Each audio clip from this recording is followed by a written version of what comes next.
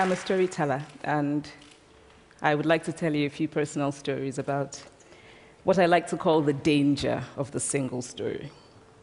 I grew up on a university campus in eastern Nigeria. My mother says that I started reading at the age of 2, although I think 4 is probably close to the truth.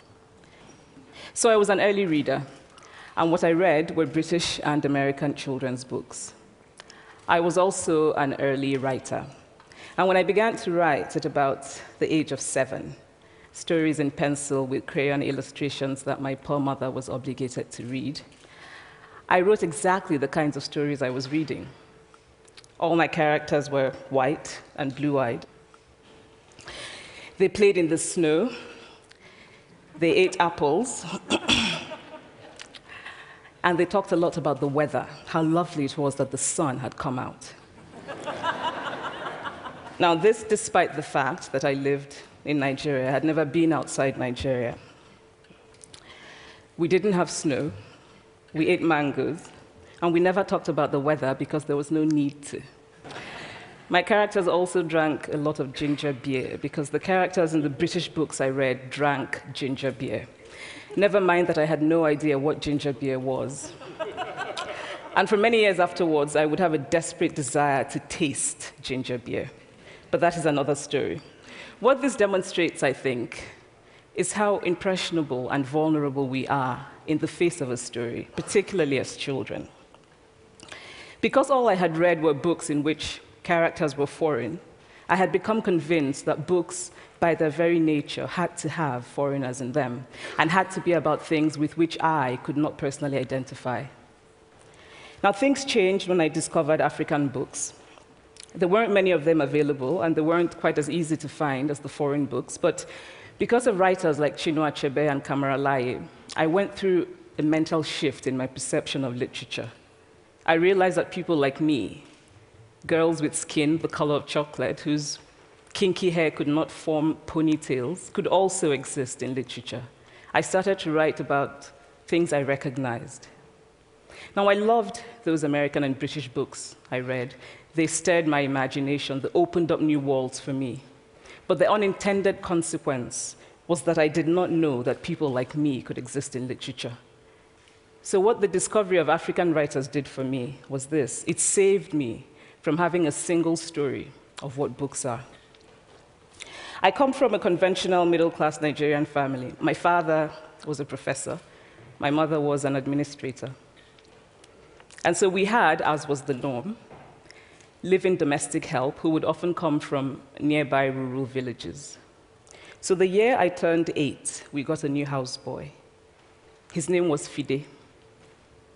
The only thing my mother told us about him was that his family was very poor. My mother sent yams and rice and our old clothes to his family.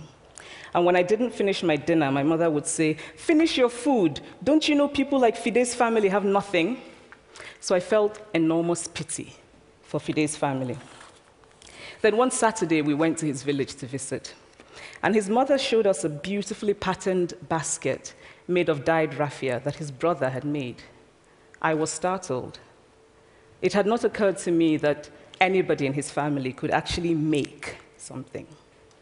All I had heard about them was how poor they were, so that it had become impossible for me to see them as anything else but poor. Their poverty was my single story of them. Years later, I thought about this when I left Nigeria to go to university in the United States. I was 19. My American roommate was shocked by me. She asked where I had learned to speak English so well and was confused when I said that Nigeria happened to have English as its official language. She asked if she could listen to what she called my tribal music, and was consequently very disappointed when I produced my tape of Mariah Carey. She assumed that I did not know how to use a stove. What struck me was this. She had felt sorry for me even before she saw me. Her default position toward me, as an African, was a kind of patronizing, well-meaning pity. My roommate had a single story of Africa, a single story of catastrophe. In this single story, there was no possibility of Africans being similar to her in any way, no possibility of feelings more complex than pity, no possibility of a connection as human equals. I must say that before I went to the US, I didn't consciously identify as African. But in the US, whenever Africa came up, people turned to me, never mind that I knew nothing about places like Namibia. But I did come to embrace this new identity, and in many ways, I think of myself now as African, although I still get quite irritable when Africa is referred to as a country, the most recent example being my otherwise wonderful flight from Lagos 2 days ago, in which there was an announcement on the Virgin flight about their charity walk in India, Africa, and other countries. So after I had spent some years in the US as an African, I began to understand my roommate's response to me. If I had not grown up in Nigeria, and if all I knew about Africa were from popular images, I too would think that Africa was a place of beautiful landscapes, beautiful animals, and incomprehensible people fighting senseless wars, dying of poverty and AIDS, unable to speak for themselves, and waiting to be saved by a kind white foreigner. I would see Africans in the same way that I, as a child, had seen Fide's family. This single story of Africa ultimately comes, I think, from Western literature. Now, here's a quote from the writing of a London merchant called John Locke, who sailed to West Africa in 1561 and kept a fascinating account of his voyage. After referring to the black Africans as beasts who have no houses, he writes, "They are also people without heads, having their mouths and eyes in their breasts." Now, I've laughed every time I've read this, and one must admire the imagination of John Locke. But what is important about his writing is that it represents the beginning of a tradition of telling African stories in the West, a tradition of sub-Saharan Africa as a place of negatives, of difference, of darkness, of people who, in the words of the wonderful poet Rudyard Kipling, are half devil, half child. And so I began to realize that my American roommate must have, throughout her life, seen and heard different versions of this single story. As had a professor who once told me that my novel was not authentically African. Now, I was quite willing to contend that there were a number of things wrong with the novel, that it had failed in a number of places, but I had not quite imagined that it had failed at achieving something called African authenticity. In fact, I did not know what African authenticity was. The professor told me that my characters were too much like him, an educated and middle-class man. My characters drove cars. They were not starving. Therefore, they were not authentically African. But I must quickly add that I, too, am just as guilty on the question of the single story. A few years ago, I visited Mexico from the US. The political climate in the US at the time was tense, and there were debates going on about immigration. And, as often happens in America, immigration became synonymous with Mexicans. There were endless stories of Mexicans as people who were fleecing the healthcare system, sneaking across the border, being arrested at the border, that sort of thing. I remember walking around on my first day in Guadalajara, watching the people going to work, rolling up tortillas in the marketplace, smoking, laughing. I remember first feeling slight surprise, and then I was overwhelmed with shame. I realized that I had been so immersed in the media coverage of Mexicans that they had become one thing in my mind, the abject immigrant. I had bought into the single story of Mexicans, and I could not have been more ashamed of myself. So that is how to create a single story. Show a people as one thing, as only one thing, over and over again, and that is what they become. It is impossible to talk about the single story without talking about power. There is a word, an Igbo word, that I think about whenever I think about the power structures of the world, and it is nkali. It's a noun that loosely translates to be greater than another. Like our economic and political worlds, stories too are defined by the principle of nkali. How they are told, who tells them, when they are told, how many stories are told, are really dependent on power. Power is the ability not just to tell the story of another person, but to make it the definitive story of that person. The Palestinian poet Mourid Barghouti writes that if you want to dispossess a people, the simplest way to do it is to tell their story and to start with secondly. Start the story with the arrows of the Native Americans and not with the arrival of the British, and you have an entirely different story. Start the story with the failure of the African state and not with the colonial creation of the African state, and you have an entirely different story. I recently spoke at a university where a student told me that it was such a shame that Nigerian men were physical abusers like the father character in my novel. I told him that I had just read a novel called American Psycho, and that it was such a shame that young Americans were serial murderers. Now,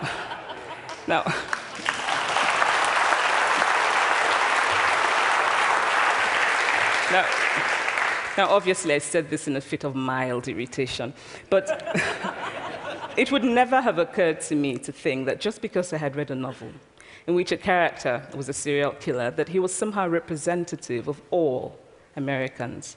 And now, this is not because I'm a better person than that student, but because of America's cultural and economic power, I had many stories of America. I had read Tylan, Updike, and Steinbeck, and Gateskill.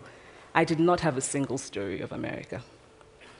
When I learned some years ago that writers were expected to have had really unhappy childhoods to be successful, I began to think about how I could invent horrible things my parents had done to me.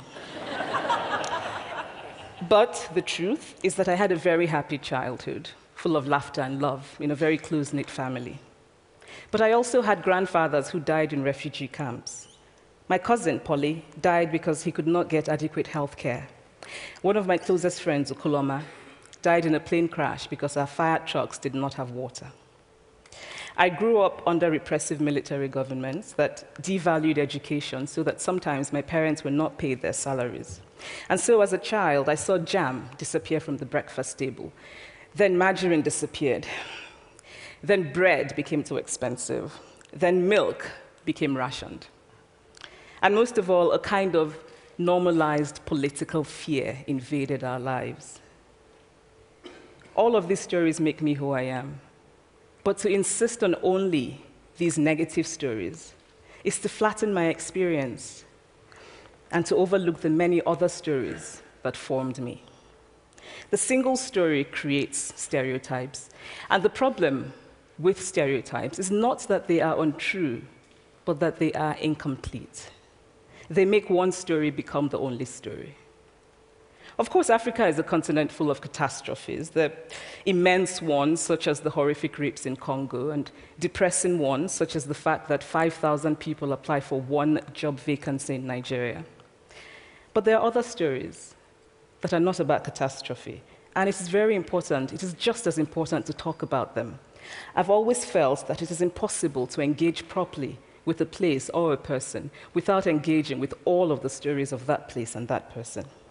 The consequence of the single story is this: it robs people of dignity. It makes our recognition of our equal humanity difficult.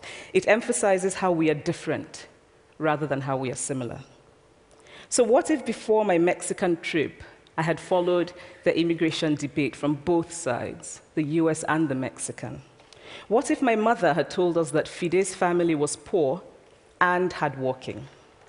What if we had an African television network that broadcast diverse African stories all over the world, what the Nigerian writer Chinua Achebe calls a balance of stories?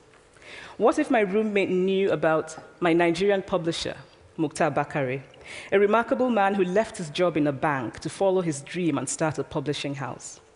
Now, the conventional wisdom was that Nigerians don't read literature.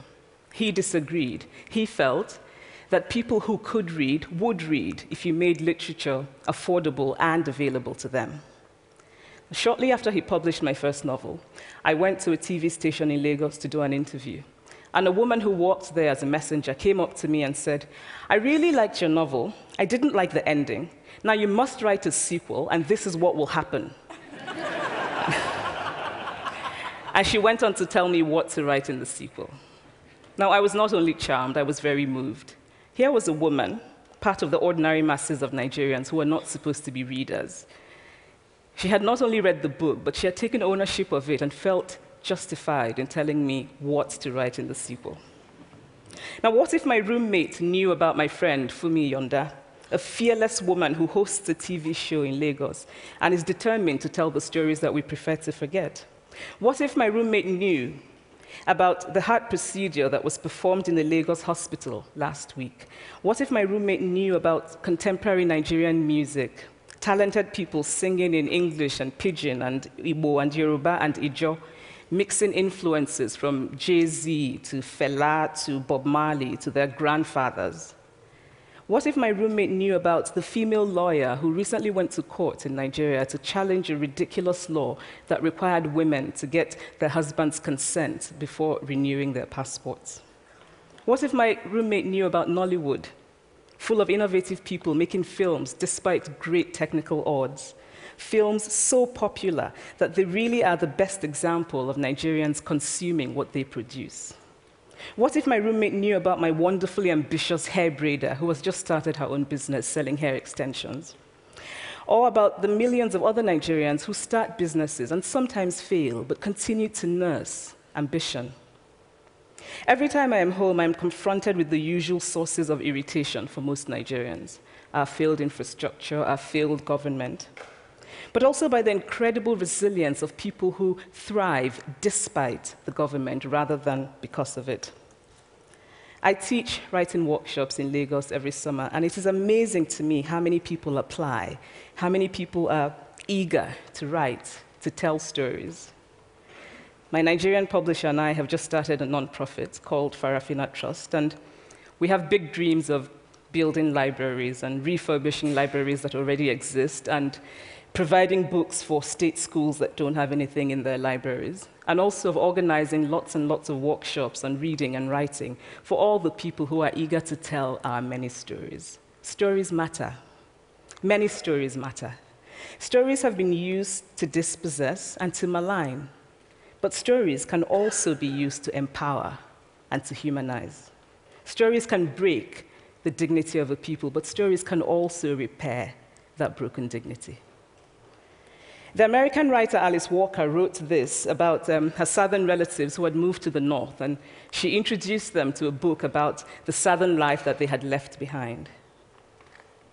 They sat around reading the book themselves, listening to me read the book, and a kind of paradise was regained. I would like to end with this thought, that when we reject the single story, when we realize that there is never a single story about any place, we regain a kind of paradise. Thank you.